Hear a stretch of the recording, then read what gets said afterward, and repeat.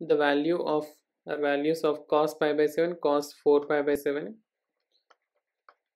cos pi by 7, cos 4 pi by 7 and cos 5 pi by 7. And since we know 5 pi by 7 can also be written pi minus 2 pi by 7. So cos 5 pi by 7 is equal to cos pi minus 2 pi by 7. So which is equal to minus cos 2 pi by 7. So we can write this as minus cos pi by 7, cos 2 pi by 7 and cos 4 pi by 7. So which equals to, so let's multiply and divide with the sin pi by 7 minus, let's multiply with the 2 sin pi by 7 cos pi by 7 cos 2 pi by 7 cos 4 pi by 7 divided by sin pi by 7, 2 sin pi by 7.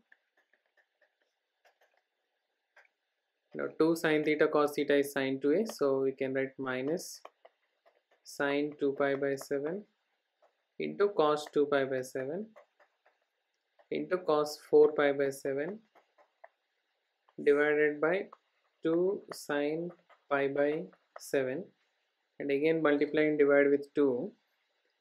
So we can write here 2 and it becomes 2 square.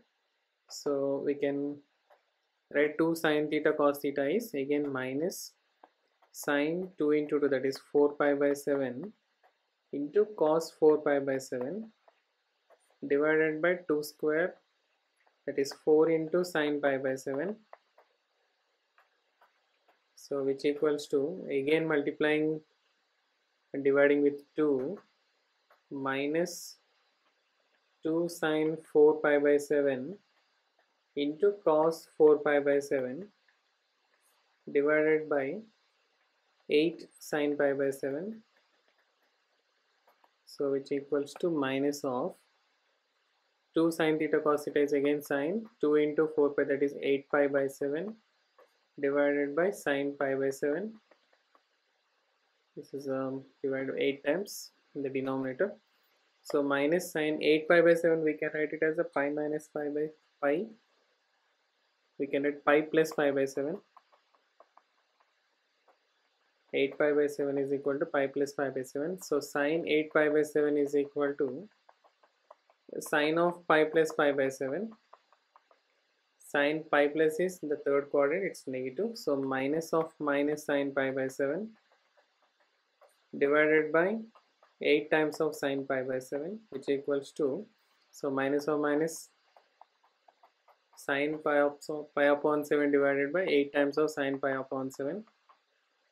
So we can cancel these both angles, and finally the answer is 1 upon 8. So we can go with an option, third option, 1 upon 8.